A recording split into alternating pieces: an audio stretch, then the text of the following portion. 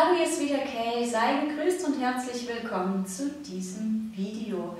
Und heute möchte ich mit dir die Beine trainieren und dass mir so wichtig ist, dass auch wirklich Anfänger ein Workout machen können, auch für die Beine, ein schönes Training. Machen wir heute mal ein Training für die Beine auf der Matte. Nicht im Stand, wie ich das sonst immer so mache, sondern wirklich ausschließlich auf der Matte. Und ich würde mich freuen, wenn du mitmachst. Also darfst du dir jetzt, während ich den Timer stelle, eine Matte, ein Handtuch holen, eine Decke und mitmachen, denn du weißt, nur vom Zuschauen wird das nichts. Bevor wir jetzt anfangen, möchte ich dir aber noch 3 verschiedene Positionen zeigen, in denen du die folgende Übungsreihe ausführen kannst. Und wir beginnen mal mit der ersten. Das heißt, wenn du kompletter Anfänger bist, dann legst du dich in Rückenlage. Das ist deine Position für die folgenden Beinübungen. Wenn du Anfänger bist, aber doch schon ein bisschen fitter, dann kannst du die folgende Übungsreihe in der Unterarmstütz machen. Was mir dabei aber wichtig ist, ist, dass du nicht eingesunken wie so eine Schildkröte da sitzt mit einem Panzer auf dem Rücken, sondern dass du sagst, okay, ich möchte mein Brustbein zeigen, ich habe Spannung in der Körpermitte und ich nehme meine Schultern nach hinten. Achte darauf, dass die Ellenbogen unter den Schultern sind.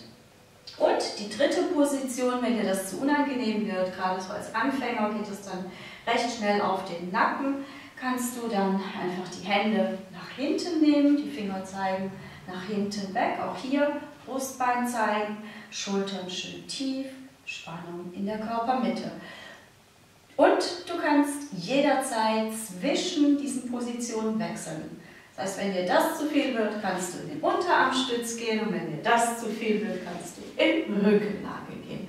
Das entscheidest du für dich selbst. Gut, wir legen los. Nimm deine Position ein. Ich bin jetzt hier in der Unterarmstütz. Streck dein rechtes Bein lang aus und hebe es dann auf Kniehöhe des linken Beines an. Und wieder senken. Heben und senken.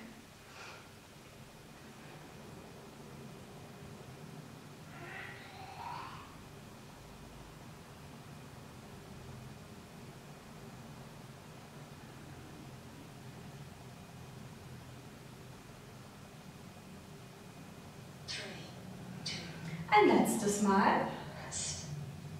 Leg das Bein ab, nimm den Fuß flex, schieb die Ferse weg von dir und mach das gleiche nochmal.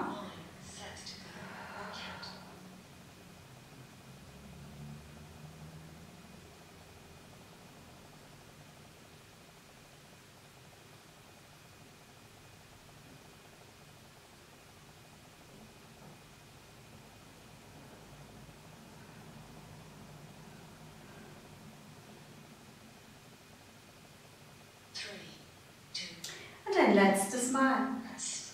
Jawohl, leg das Bein kurz ab, dreh den Fuß nach außen, heb das Bein an und wieder senken. Du bist jetzt also schön in der Außenrotation und hebst und senkst wieder. Auf Kniehöhe.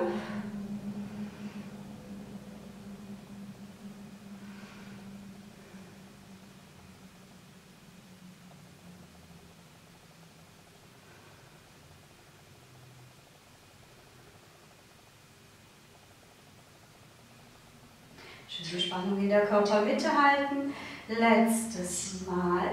Dreh wieder zurück, Fuß wieder point. Jetzt heben wir an und kreisen über die Seite nach unten. Anheben und kreisen. Und wenn du möchtest, kannst du jetzt das Bein auch weiter nach oben anheben.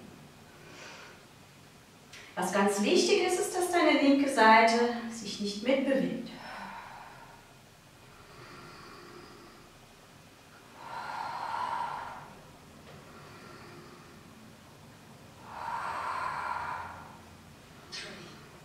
Letztes Mal. Leg das Bein ab, lockere es auf, lockere dich auch im Oberkörper.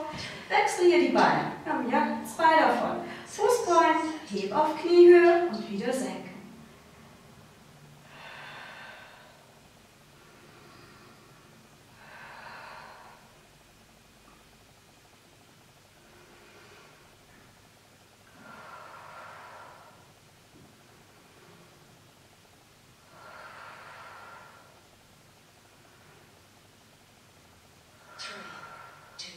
Letztes Mal. Ablegen, Fußflex, also schieb deine Ferse schön weg und heb das Bein an.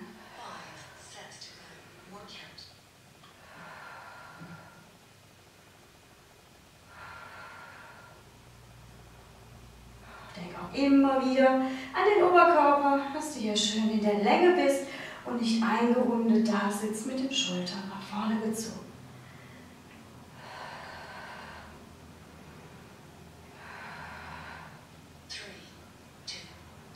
Letztes Mal. Leg das Bein ab, geh schön in die Außenrotation, Fuß nach links und bring dann das Bein hier nach oben.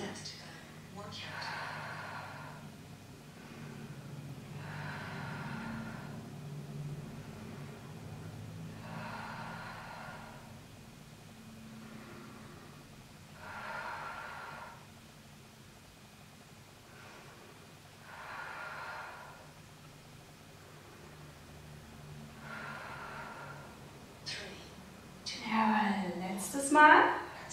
Bring das Bein wieder nach unten, dreh das zurück, Fuß ist breit, Bein geht hoch und kreist über die Seite. Schön mit der Länge des Beines arbeiten.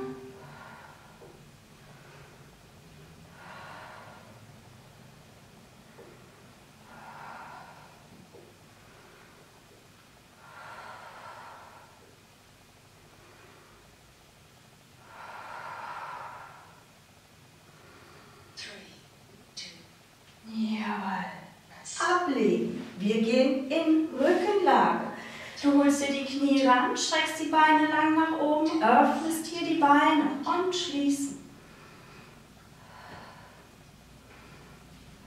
Deine Arme liegen am Körper.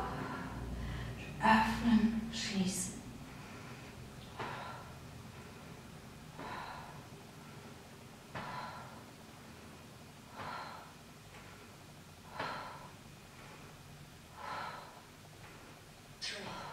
Ein letztes Mal.